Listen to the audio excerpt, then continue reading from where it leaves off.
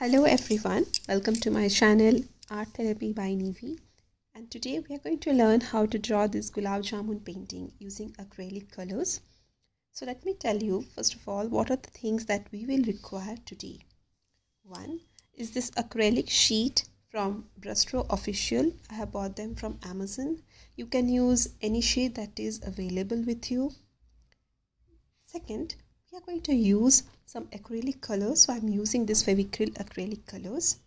Third, these are the two brushes that we're going to use today, and the colors mainly that we're going to need today are white, brown, green, black and red.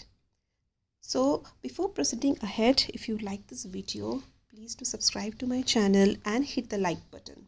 Do share it with your friends as well. Happy watching.